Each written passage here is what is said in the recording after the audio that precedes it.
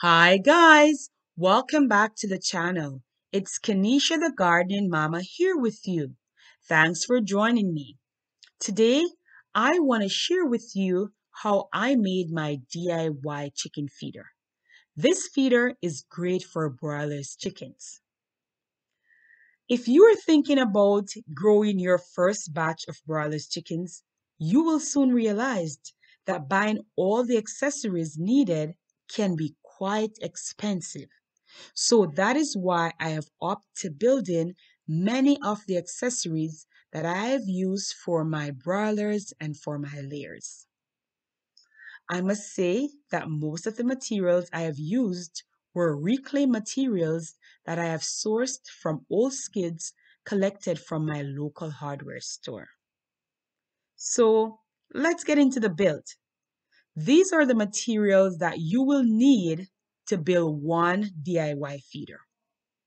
You will need one piece of 2x4 that should be 2 feet long. You will also need one piece of 6x1 that is 30 inches long. If you don't have any 6x1, you can opt to join in 2 3x1 because this is important. This is what you'll use to cover the top of your feeder. You will also need two pieces of 2x6 times 1 foot long, and these will be your legs. Then you'll need some 2.5 inches screws and some 1 inch screws. And lastly, you are going to need a piece of sewer pipe, and this sewer pipe should be 4 inches wide and it should be 2 feet long, and you're going to cut it in half because we're going to use half of the sewer pipe. Once you have all your materials cut and measured, now it's time to build your DIY feeder. Let's get into it. The first thing I did was to attach the sewer pipe to the 2x4. When attaching the sewer pipe to the 2x4, I am using a level. By using a level, I'm trying to make sure that this is as level as possible because I don't want the sewer pipe to be tipping to one side.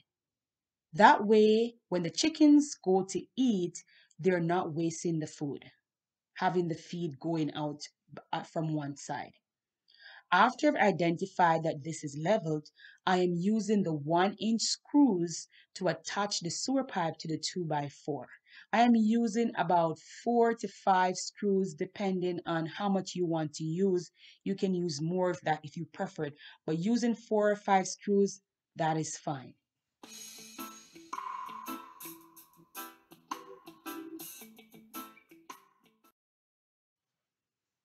My next step was to identify the center of each leg.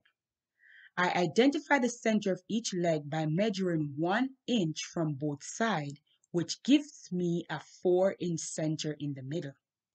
Then I used my 2.5 inch screws to attach both legs to the 2x4 piece of lumber with a sewer pipe attached to it.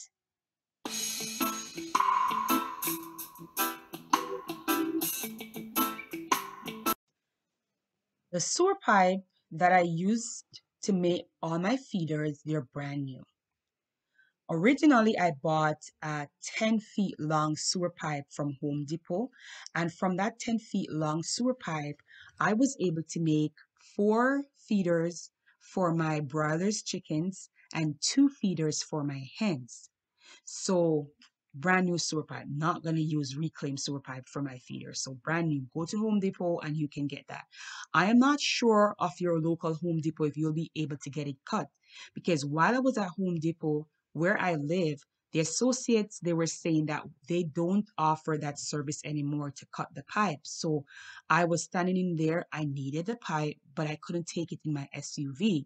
So while I was there was another customer. He came up to me. He was like, "Do you need to get that cut?" And I was like, "Yes." He was like, "If you want, I have a saw outside in my truck that I could use to cut it for you."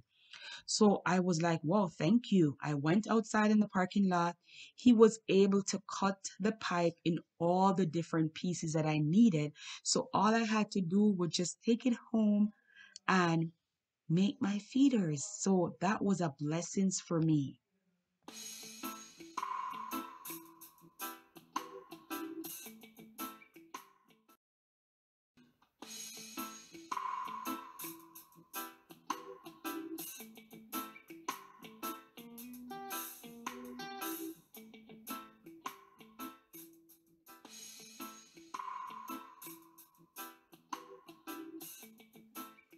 For me, this was a simple build, and I feel like it's something that is easy enough for anyone to do on their own. Once you're comfortable using a drill or using even a handsaw, you're able to build this on your own.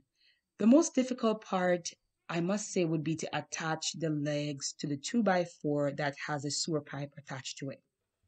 Because at this point, it is very important, very crucial that it's centered. So that's why I took my time to measure to find the center. Where am I going to put the 2x4 to make sure it's not too much in one side, but it's centered?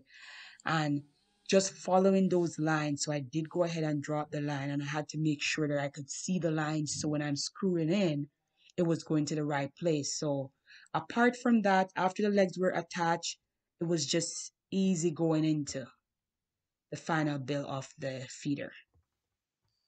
There you have it, the final part of building my DIY chicken feeder.